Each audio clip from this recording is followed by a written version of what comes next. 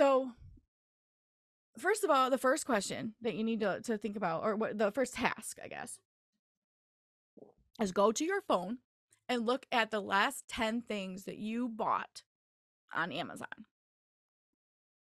And does that spark any ideas for you? Did those solve any problems for you? Did they have any issues that you thought of, that you thought, "Oh, this is awesome, but I wish it was XYZ." So, that's something to consider.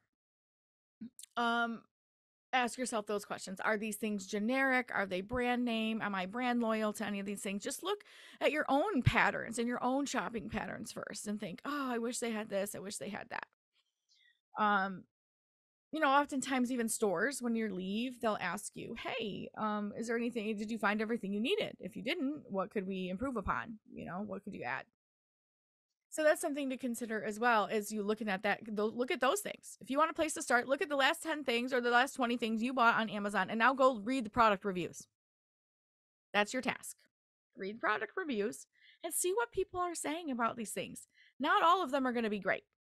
Some of them are going to say, "Well, it was this and this," or "I wish it did," or "I wish it had," those types of things. Look at what the customers are saying about those. Even good products with good reviews will still have suggestions. Like, I'm one of those, I'll be honest. If I stay at your Airbnb, I'm going to be like, I will always give the chance for feedback, and I'm very positive. I've always have suggestions, of course, because I am a frequent Airbnber, right? When we go to Airbnbs, I just like what I like, and I think things are cool, and I always give them reason. Why? Because feedback's great. I mean, they can take it or leave it, but it's just like, okay, this place is awesome. One great thing here is I would love to have a rug in this room because it's super, super echoey, and you can't undo that unless you have some sort of rugs or something, because it's like hardwood floors and taller, blank walls and things. So, feedback's really important. People like to leave their feedback, especially when it's negative, right? So read the reviews, because people will complain about things that were broken or didn't work. That is an opportunity for you to create a bundle or a product. A lot of the bundles that I have created have been the result of negative experiences with other products. I'm like, "Dang, this stinks. I wish I had blank." And I'm like, "Well, why can't I have blank? Why can't I create blank?" That's just me thinking. Okay, so the last 10 things, maybe 20 things on your phone, go read some reviews. Y'all, this is a 15-minute hustle. This isn't a 3 hours of research, but just go look. Just give yourself a few minutes, look at those things, read a few reviews, some positives, some negatives. Read the 1 stars, read the middle stars, read all of the, just read a good handful of them, and not always the ones Amazon suggests. Read a good handful of them. And then the second phase of that is, if that doesn't spark some of your creativity of products that you have bought and used on your own, then think about some other problems you had. Here's an example of a problem I've had. I fell in love with a food product that they don't carry anywhere around here.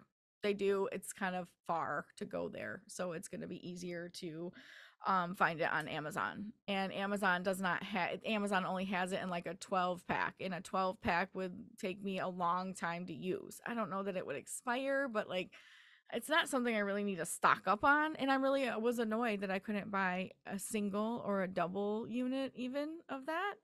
So that's just an example of my own problem, that I thought, well, what if I add this item, and buy it by the case, distributor, and I add this item, and I keep the two for myself that I need every month, and then I'll sell the rest on Amazon in a 2-pack.